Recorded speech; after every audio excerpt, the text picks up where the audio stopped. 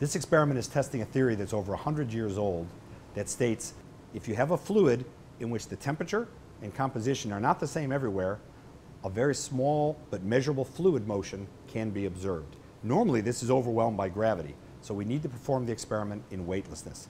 And we're very excited to be able to do this experiment on Blue Origin's new Shepard rocket and in collaboration with our colleagues at William Jewell College. The results of this experiment should help us make things in space better. People normally assume that when you make things in space, in weightlessness, there's not going to be any fluid motion to mess up the process.